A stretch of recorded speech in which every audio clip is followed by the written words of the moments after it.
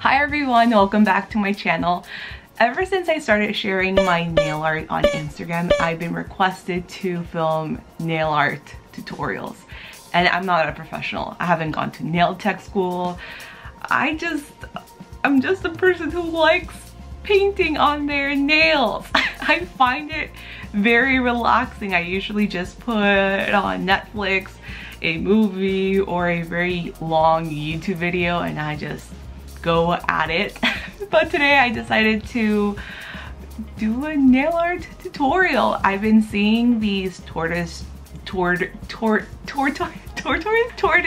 there we go, tortoise shell nail art recently, but all the tutorials that I've found have been using gel, which with gel you can easily create those layered effect. I've been wanting to recreate this nail art for a while.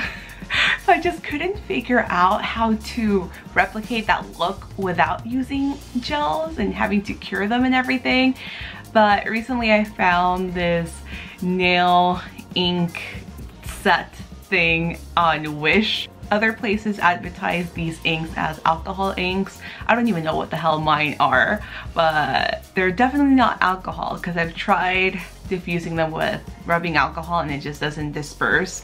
So I don't know what my inks are, but I found them on Wish and I decided to try them out to see if I could achieve tortoise nails using those those inks. So if you're interested in the tutorial part, spoiler alert, I spilled one of those inks and yeah, a lot of trial and error with nail art. I've said it before on my Instagram, but if you're interested in seeing how I achieved the tortoise effect, just keep on watching. This is my very first voiceover for a nail video. I'm excited. So I'm gonna get started by just prepping my nails with some base coat. This one happens to be my favorite. And now for the materials, I chose 2 base colors and then 2 nail inks. So I'm going to begin by just painting 1 coat of the base colors. I chose a yellow and an orange because typically those are the colors that I see tortoise shell patterns on. I'm not being super technical, but I typically see that. So once the first layer is dry, I'm going to paint a second color before applying some matte top coat. With nail inks, I've noticed that they don't really stick on shiny nails, so it is a little bit time consuming, but applying a very thin but even layer of a matte top coat will make the nail inks adhere to the nail better. This is how your nails are going to look like once the top coat has completely dried. So my first attempt at creating the pattern was using a little makeup sponge, but I found that it was a little too sheer, so I dropped the sponge, I ignored them, and then started kind of free-handing the design with the brush. Be careful. Make sure not to drop the nail inks because they're super liquidy and they get everywhere, as you just saw. So grabbing the other nail ink, I used a brown and a black. I just started freehanding, and the good thing about tortoise shells is that they're not perfect. Not one pattern looks the same, so you can go wild and just lightly stamp on your nail, just creating something that resembles the tortoise shell. And what I found to be the easiest way to get that multi-dimension is to do like a base coat of the design and then going over it. So you're gonna see those inks get a little bit darker, get a little bit richer. Don't freak out if the ink disperses and gets a little bit wider. That's totally normal, and I think it kind of helps the design.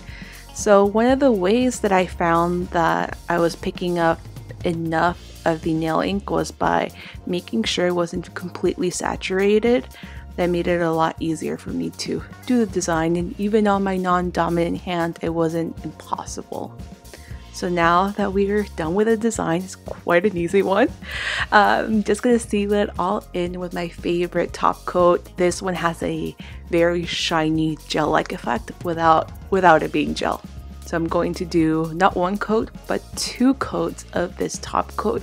So my nails are super, super shiny. So that's it for this video. I really hope you guys enjoyed my very first nail art tutorial.